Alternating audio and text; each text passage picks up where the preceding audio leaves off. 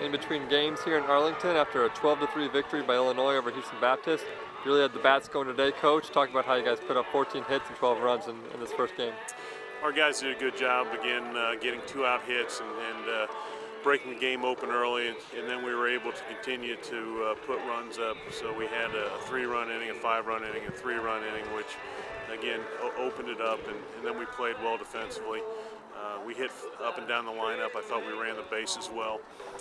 We were patient at the plate and got some walks, and then the hits behind them to score, a lot of runs. I was really pleased also with our starting pitching. Nick Blackburn did a very good job.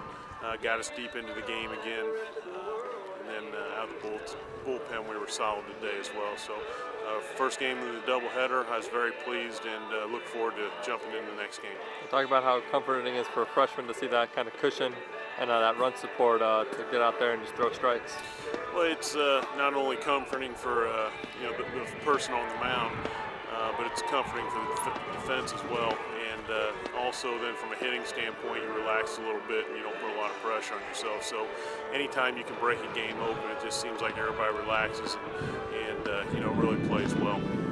Thomas Lindauer, first career home run here in Illinois. Talk about what he's been doing offensively to start the year. Well, Thomas has done a good job for us. He started out in the 9-hole, and as we've had a few people that have scuffled early, we've moved him up in the lineup, and he's been very good as far as driving in runs. He's done a good job of moving base runners and getting on base, so it was nice to see him hit that home run today. He's been swinging the bat well and driving some balls. Now we need him to go back and get some more singles for us. 5 in a row wins here. You got to keep it going with 2 more against Texas Arlington. Talk about the final 2 games of the series that you have coming up. Well, in order for you to be a good ball club, you need to string a lot of wins together.